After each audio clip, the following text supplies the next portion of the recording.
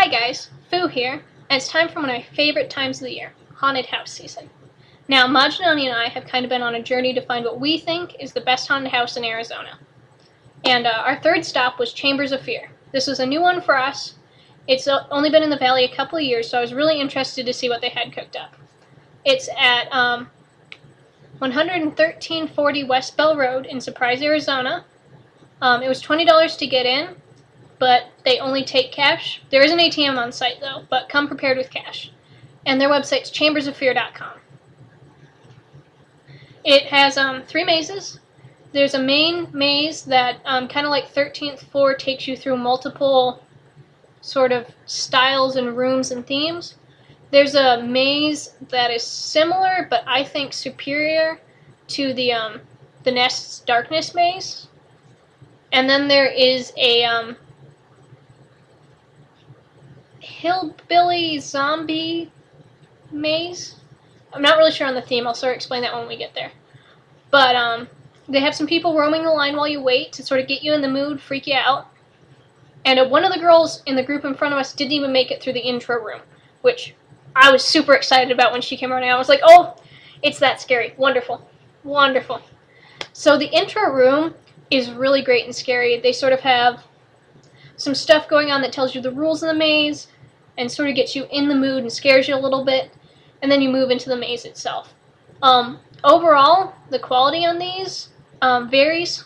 Some of the rooms are really great, others are a little bit blank, but the scares here are really, really amazing. They play with ducking and sort of moving through the space weird. They really know how to make you move through the space the way they want you to move through the space. And I think this is one of the more solid scares. Production value-wise, it's not as good as the 13th Floor. It's far superior to some of the other ones we've hit. But scare-wise, I think this one may be my favorite. They really played with what you expect to happen in a haunted house. There were a couple of rooms where I see a row of dummies, and I know one of them's going to pop out. So I'm going to hug the other wall, but oh! That other wall's all dummies too. They did a couple of things like that where they know you're going to want to hug the opposite wall, so they don't give you any wall space. There's some good things going on with lighting, and there were actually a couple instances where I didn't want to move into the next room. I was sort of scared to do that, and there were some good solid scares. There's a whole bunch of themes they go with. You get a mansion type thing going on, you got clowns, you got some mummies, you got a little bit of everything that you could think of as traditionally scary. I think the only one that was really disappointing to me was there was sort of a modern demon with like scrawling all over the walls. And maybe the demon just hit us at the wrong time, but it wasn't really scary. Aside from that one, all the actors here were good. Everything they made you do was great. I think they were playing with you psychologically really well. I think the only real issue I have is there's some blank space between each of these sections that's just like black plywood. And a couple of the things I think could be a bit higher quality. But there's some really great animatronics in here, and there's some amazing, amazing scares. So this is definitely worth a look. The second maze, they tell you to put your hands on the shoulders of the person in front of you, and do not touch the walls. That's my best part. The Nest Darkness is sort of a similar thing where it's a super low light situation, and then they're going to play with flashing bright lights in your face and loud noises. This one does the same thing, but I think it's more successful. The Nest Darkness, the walls are about that far apart, and you can literally just go through the whole maze like this, and that wasn't terribly scary. Perhaps they changed that this year. I haven't gotten a chance to go yet, but I didn't feel like this was very successful. This maze gives you a more wide open dark space, and not complete darkness, but a low enough light level that you can almost kind of barely see where you're going. So you do want to reach out and touch the walls, but you can't. So you're sort of maneuvering through this space you really don't want to be in. There's some great things going on with lights and sounds. There's some stuff that comes down and touches you in your face. That's really great. There was one really great actress towards the end of this maze. Superb job.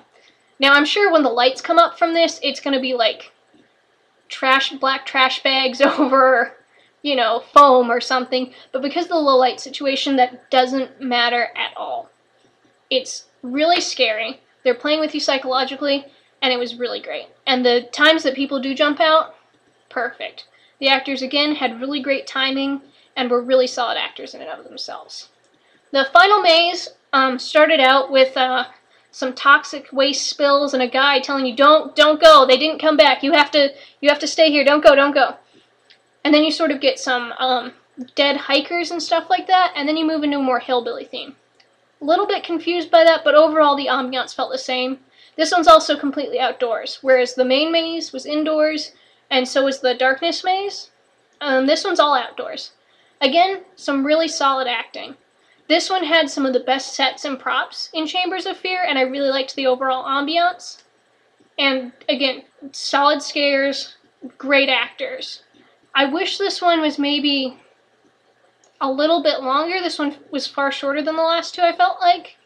Sort of, not really tacked on because it was well thought through, but I just wish there was a bit more. And you had your classic chainsaw guy chasing you out at the end. Solid maze, again, great scares, great acting. They're perfect. The one thing here is the end of this maze is around the back of the building that you entered from. And I think it does a lot psychologically to see the people exiting the maze from the entrance. It gets you psyched up. You're seeing these people come bolting out of the end of this maze. They're scared as crap. And it's going to get you psyched up and sort of get everything, adrenaline pumping and everything before you even get into the maze. So not seeing the end of the maze from sort of the front, I think, is hurting Chambers of Fear a bit, because there were scared people bolting out of there. And if there was a way to move that closer to the line so that they would see those people bolting out, I think that would really work in their favor. Overall, great solid maze. Well worth the money and the driveway across town for me.